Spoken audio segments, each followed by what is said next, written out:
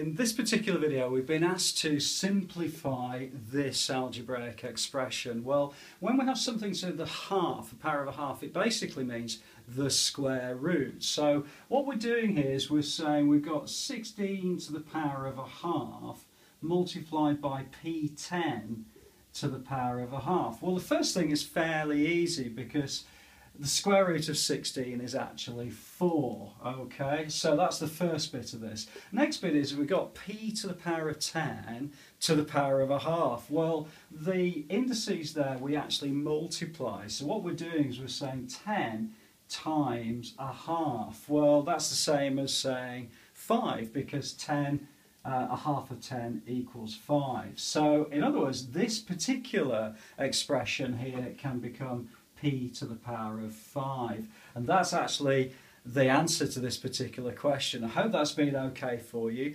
Please do add a comment if you're not sure. I'll always come back to you, and I look forward to seeing you inside the next video.